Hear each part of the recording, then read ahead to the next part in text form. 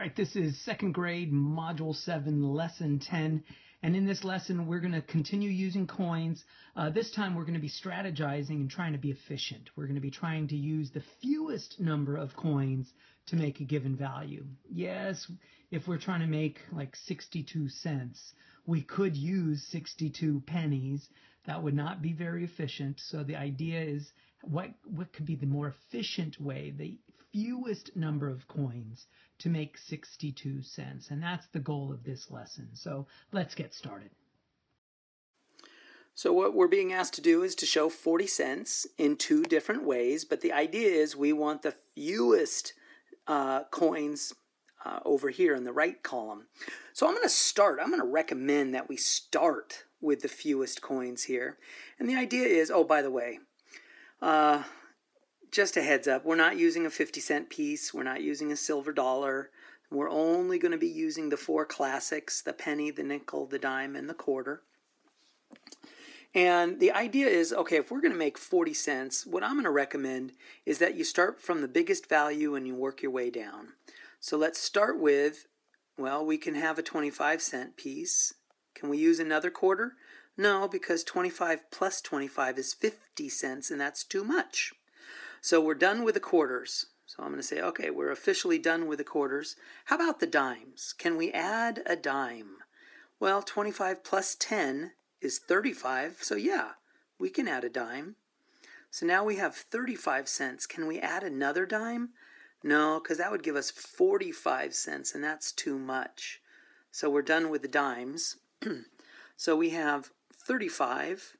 Can we add a nickel? Yeah, 35 plus a nickel gives us 40 cents, and now we're perfect.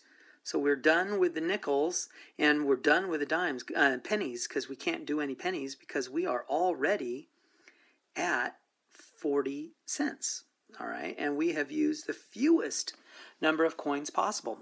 Now, if we want to find a different way that does not use the fewest number of coins, all we have to do is cash in one of these coins for some smaller coins. For example, we could cash in that dime for 2 nickels.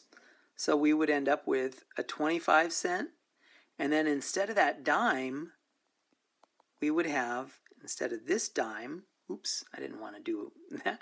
I wanted to do this. Okay, instead of this dime, we would have 2 nickels, and now we have that last remaining nickel, and there we go. So that's another option that is not the fewest coins, but it still equals 40 cents.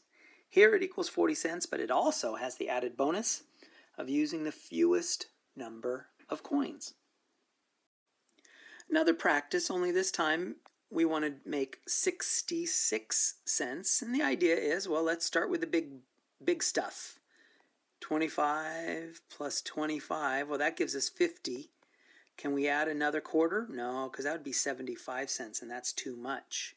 So we've got 50 cents. So let's add another dime.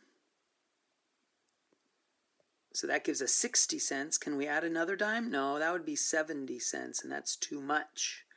So we've got 60 cents. Now what can we do? Can we add a nickel? Yeah, because if we add a nickel, that gives us 65 cents. So I've used all my quarters, all my dimes, all my nickels.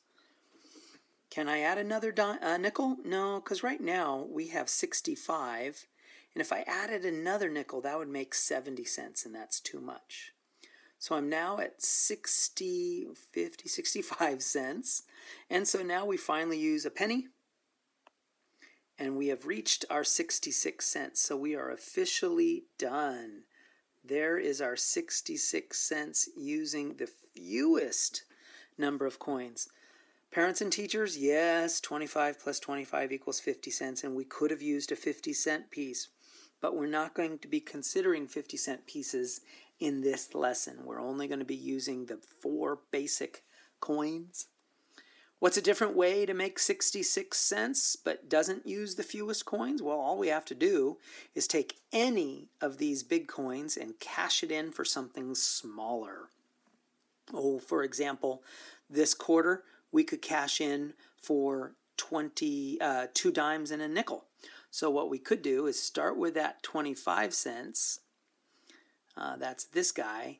But this 25 cents, we could cash him in for 2 dimes and a nickel. 2 dimes and a nickel. So here is my 50 cents. Here is my 50 cents. Now all we have to do is copy down 10 plus the 5 plus the 1. The dime, the nickel, and the penny. And so automatically we have another method that equals 66 cents, but does not use the fewest possible number of coins. So now, last slide for this video, we're being asked to make $1 in 2 different ways. And again, we're going to start with the fewest number of coins. Of course, the fewest, it could be like a silver dollar or even a dollar bill, but that's not a coin. And we're being asked to use just the 4 main coins, or most common coins: the penny, the nickel, the dime, and the quarter. So what's the fewest number of coins that we could use? Well, we could do 4 quarters. 4 quarters equals $1. Boom, done.